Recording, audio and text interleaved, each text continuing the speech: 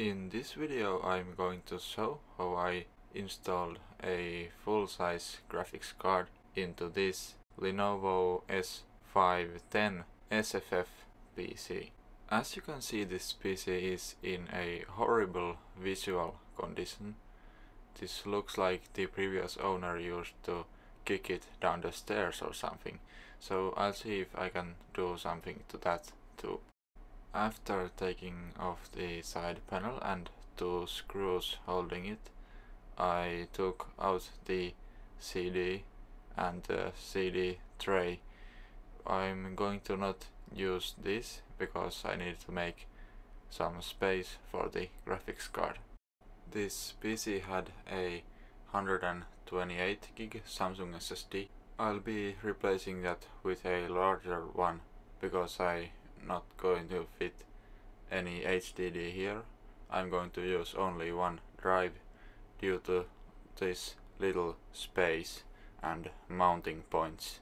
I took the bracket off because it's not going to be needed. I'm not going to use it to mount the graphics card and it would block some airflow. I'll install the graphics card using a PCIe riser cable and an HDMI extender cable, which I'm gonna use to route an HDMI port from the graphics card to one of the PCIe slots. I replaced the CPU fan with a green LED fan, which will be visible when the case is closed.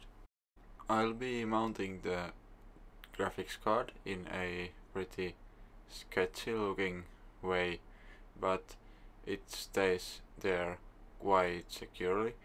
I used some rubber stickers to prevent the GPU from touching the memory module or the CPU cooler. It's very important to prevent the GPU from touching anything metallic and shorting itself out. Here's a close-up of everything I've done to fit this GPU inside here.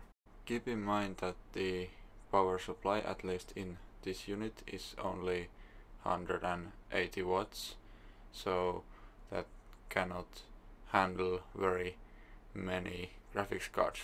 Here I'm using a GT 1030, which has only 20 watts of TDP because this is the DDR4 memory version of the graphics card.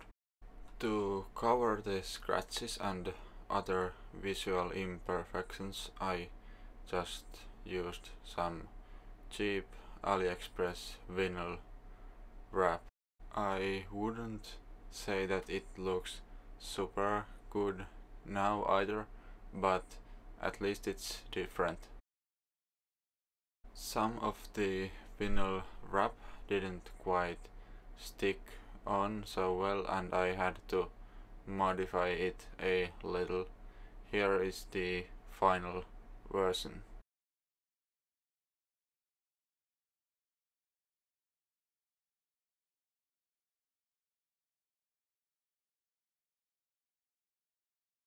The 7th generation i3 inside this machine turned out to be surprisingly good CPU for gaming, and this GPU is definitely a bottleneck in these games which I tried.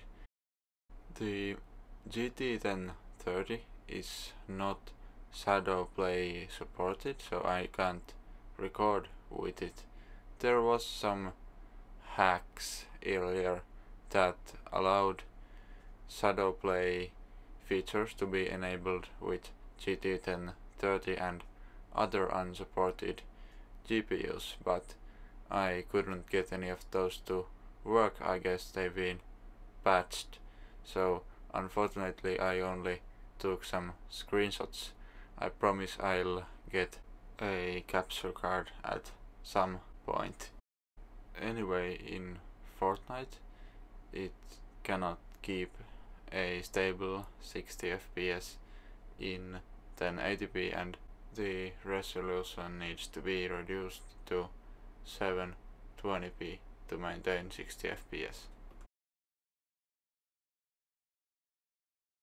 In beamng.drive this PC cannot hold 60 FPS in 1080p either when it's on low settings, and needs to be set on lowest for it to be playable at 45 something FPS.